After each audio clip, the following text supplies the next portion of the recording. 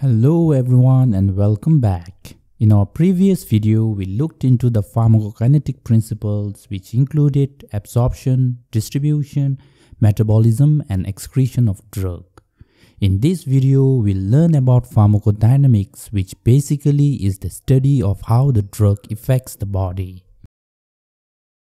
Pharmacodynamics involves several key concepts like drug-receptor interaction, mechanism of action, structural activity relationship, dose-response curve, and drug interaction. We will look into each one of them as we go on with this video. Alright, let's start with the drug-receptor interaction first.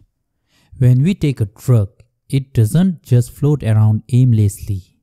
It is looking for specific targets in our body called receptors. These receptors are like locks on the surface or inside our cells. The drug acts like a key, and when it finds the right lock, it binds to it, causing a response in our body. So, drug-receptor interaction is the process by which a drug binds to the receptor, leading to a variety of cellular responses. Now, the binding of drug to its receptor can either activate or inhibit the receptors.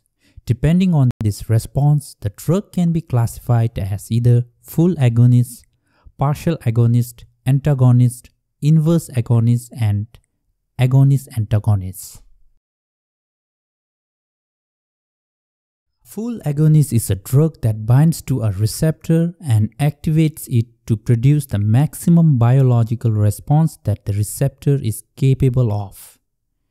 We can think of it as a key that perfectly fits into a lock, turning it completely and fully opening the lock. When we administer morphine, for example, it acts as a full agonist at the mu-opioid receptor in the central nervous system. This interaction leads to significant analgesia or pain relief. The reason morphine is so effective is because it fully activates these receptors, mimicking the action of natural pain-relieving peptides in our body, but to a much greater extent. For now, let's not try to dissect the whole process of how morphine works as shown in the diagram.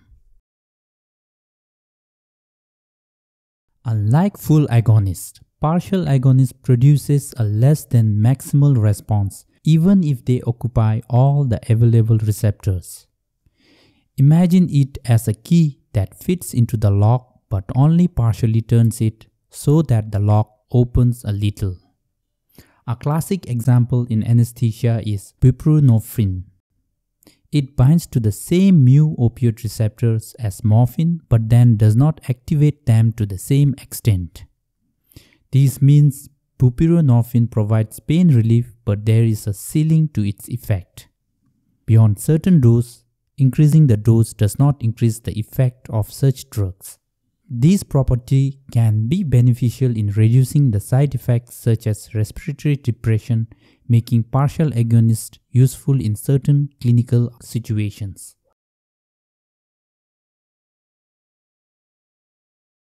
Next, we have antagonists. These drugs bind to the receptors but do not activate them. Instead, they block the receptor and prevents other agonists like endogenous hormones or neurotransmitters from binding and exerting their effects. Using the analogy of lock and the key, we can think of receptor as a lock and antagonist as a key that plugs into the lock. By occupying the lock, the antagonist prevents the true key, the agonist, from accessing and turning the lock. Naloxone is the prime example of such drug. It binds to mu-opioid receptors without activating them, effectively displacing opioids like morphine and reversing their effects. This makes naloxone a lifesaver in case of opioid overdose. Inverse agonists are a bit more complex.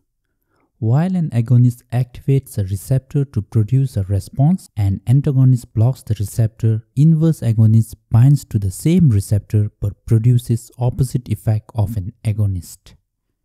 Think of it like this. If turning the key one way unlocks the lock as in agonist, then an inverse agonist turns the key in the opposite way, jamming or rendering the lock unusable. Propanol is an example of inverse agonist which acts at beta receptors. It not only blocks the effects of adrenaline but also reduces the basal or the intrinsic activity of these receptors. It does, however, sound like antagonist too, but the main difference between the inverse agonist and an antagonist is that the inverse agonist reduces the receptor activity while the antagonist blocks the receptor from being bound by endogenic hormones or peptides. Agonist-antagonists have dual actions. They act as agonists at one type of receptor and antagonists at another. Nalbuphine is an example relevant to anesthesia. It acts as an agonist at kappa opioid receptors, providing pain relief while simultaneously acting as antagonists at mu opioid receptors. This mixed action is advantageous because it can offer analgesia while reducing the risk of some of the adverse effects associated with mu opioid agonists such as respiratory depression. But at the same time, the analgesic effect won't be strong too. Before summarizing, we should note that the receptors exhibit certain level of activity without any external substance binding to it. This is called constitutive, intrinsic, or baseline activity of a receptor. The baseline activity is the focal point for classifying the drug's activity when it binds to the receptor. As you can see, the full agonist activates the receptor to its maximum potential, producing the maximum possible response above the baseline activity. Such drugs are said to have efficacy of +1, meaning that the drug can fully activate the receptor. Now, if you look at the antagonist, the receptor response does not change from its baseline.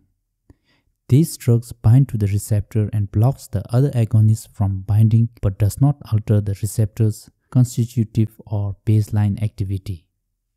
They have the efficacy of 0. Then there is inverse agonist with the efficacy of -1. Such drugs bind to the receptor and decreases its activity below the baseline, producing the opposite effect of full agonist. In addition to +1, 0, and -1, drugs can have varying levels of efficacy, falling anywhere on the spectrum between full agonist and inverse agonist.